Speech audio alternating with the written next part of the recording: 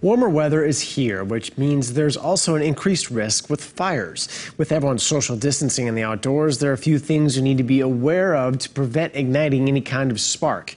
In tonight's Eye on KELOLAND, Sydney Thorson talks with local fire departments as well as a wildfire expert to explain.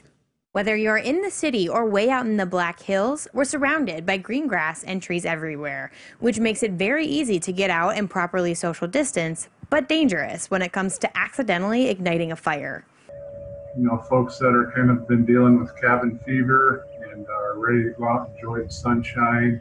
And so we'll see a increase in forest visitors from trails to recreating, bike riding, fishing, you name it. Jason Virtue with Black Hills National Forest says last year, people caused 9 out of 10 wildland fires. In some cases, something as simple as parking on dry grass was to blame.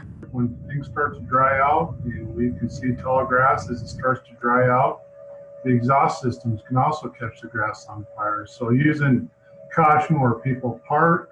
May is Wildfire Awareness Month, and as we head outdoors, we can prevent any spark from igniting. One way to do that is with proper vehicle maintenance. You should also be careful where you smoke, and if you start a fire, you need to make sure it is completely out before you walk away.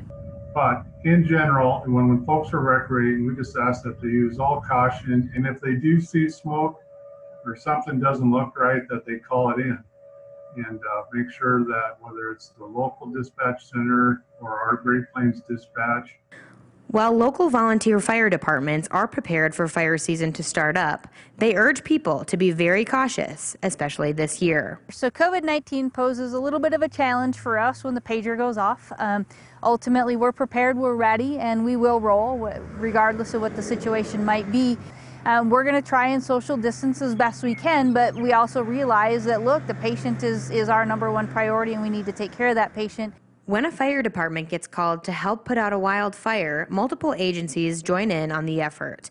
This is putting many different first responders in contact with each other and at risk for catching the virus. If there's no fires, that prevents us from having to put multiple people in a truck and having them in close proximity.